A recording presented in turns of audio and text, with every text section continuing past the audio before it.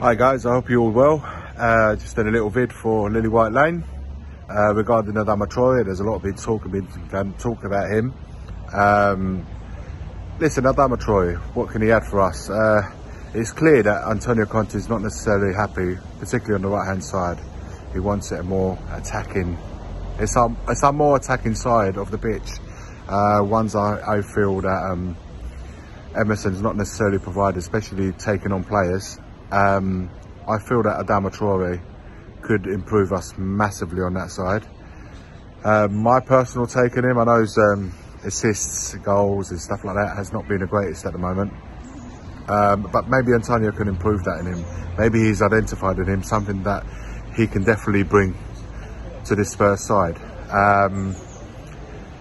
Listen, physically, his power is lightning quick. He can take on players on the one-on-ones, which is something I'm sure that he's not been happy with Emerson, not taking players on. I think definitely Traore is very good at that. What then has to happen after that is the assisting to our strikers, contribution to goals. That has to improve massively because that's simply not being good enough. But I feel in this team, with Conte guiding him, I feel he can achieve that. And assisting Kane and Son will be absolutely fantastic. For me personally, it'd be brilliant in a wing back row. For me, he would have more pitch to attack, and that would probably suit his style a lot more than say playing as a winger. But right now, even if we were to bring him now, I think it would be a good addition because we're missing Son. So on that side, with Mora playing on one wing, Adama Traore playing in the other with Kane up front, that could be a powerful three. People may say, well, why not give Bergwijn a try? Why not give him the possibility to play where Traore would be playing? I'm not sure the answer to that because I've said many a times in previous shows that I think Bergwijn would be a brilliant wing back. It's my personal opinion. I think he will suit that role really well. But there's clearly Conte's identified something in him that he doesn't particularly like, which is why he's been linked with Ajax right now.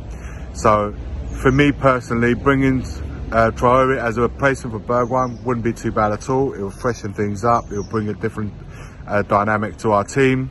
And for the price that he's been sold at, allegedly around sort of 20 million mark, which is kind of the price that we're going to be getting in for Bergwijn anyway, it's practically a like for like. So it wouldn't be too much outgoing because we'll be having that money coming in.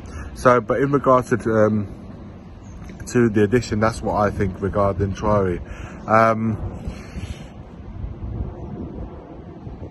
He's strong, like I said, he's strong, powerful, brilliant on the one-on-ones, and I feel like in that side, he definitely needs something different than Emerson is currently providing. I'm not particularly enjoying Emerson. Some people rate him, some people don't like him, some people like him. I know it's his first season, he's young, and he can definitely improve. Right now, I'm not seeing that, and what's worse is we don't have any other alternatives coming into Emerson. If you can call Doherty an alternative, I don't know.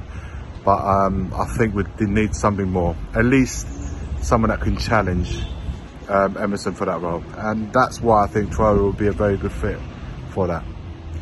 All right, guys, that's my take on that. And I hope, in regards to tomorrow, we do really well.